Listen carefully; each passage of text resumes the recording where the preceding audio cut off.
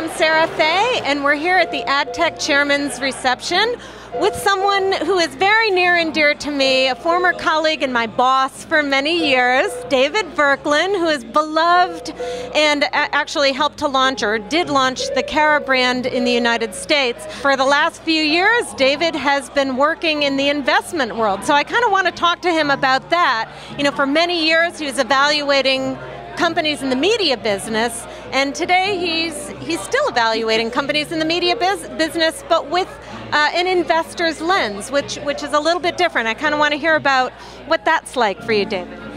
Well, it's great to be here, and congratulations for being the chairman of tonight's festivities. I'm in private equity, and my focus is really in the TMT sector, the technology, media, and telecommunications sector. And we look at companies that are at fairly late stage. I also do some angel investing where I'm involved in early stage companies. So, and the advertising and marketing services waterfront's pretty big. So the answer is I'm really seeing a lot of stuff. Couple of thoughts.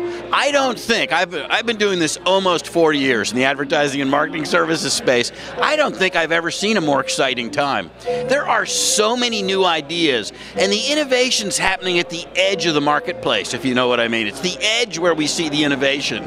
And I think in particular online video is the space that people are really excited about. I think content marketing is another space that everybody's kind of buzzing about. I think that's not to say that RTB and analytics aren't continuing to be interesting, but I think at this moment in time, online video and kind of content marketing are the two spaces we're paying a lot of attention to. Multi-screen or multi-platform video migration is just, I think, the space everybody is just fascinated with. How is video going to jump platforms? And companies are being created and new ideas are being created in the marketplace at a rate unlike anything I've seen before.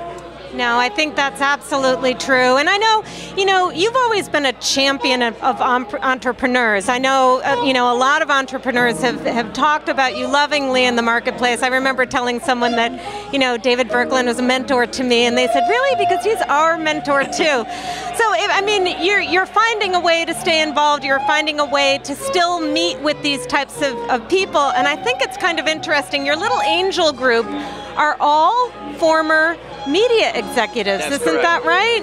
So, you must be giving some companies a huge advantage if you invest in them. Can you talk about any of the ones you have invested in? Sure. I'm involved with a company called VFL, and that's a kind of a joint partnership between myself, Steve Farella, the former CEO of Young & Rubicam and the creator of MPG and Havas, and Mike Latito, the former CEO of Initiative and Media IQ.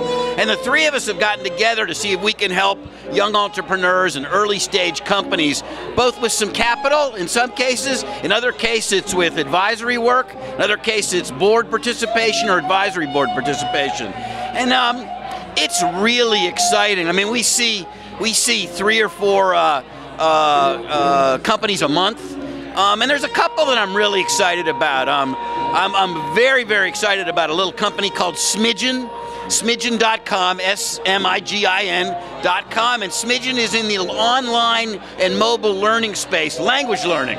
So think of them as a competitor for Rosetta Stone, but this is where you can learn a smidgen of a language, right? So in 2 weeks we can teach you a smidgen of French or a smidgen of Spanish, and this is really great for business travelers. Yeah. And I'll tell you, the first pickup has actually been flight attendants.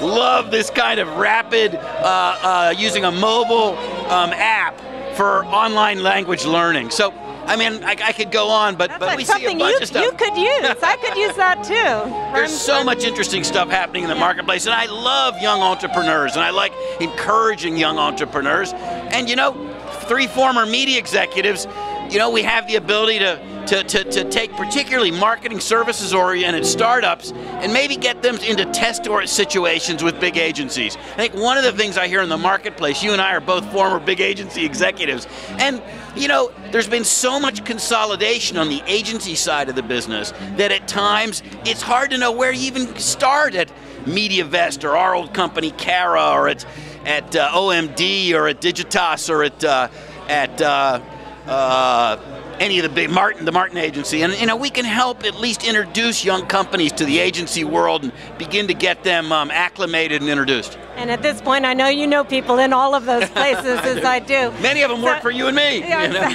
That's exactly. That's longevity and age. Yeah, and I know, David, that you are still finding your way onto stages, and you will hopefully always do that, because he's the best speaker I've ever known.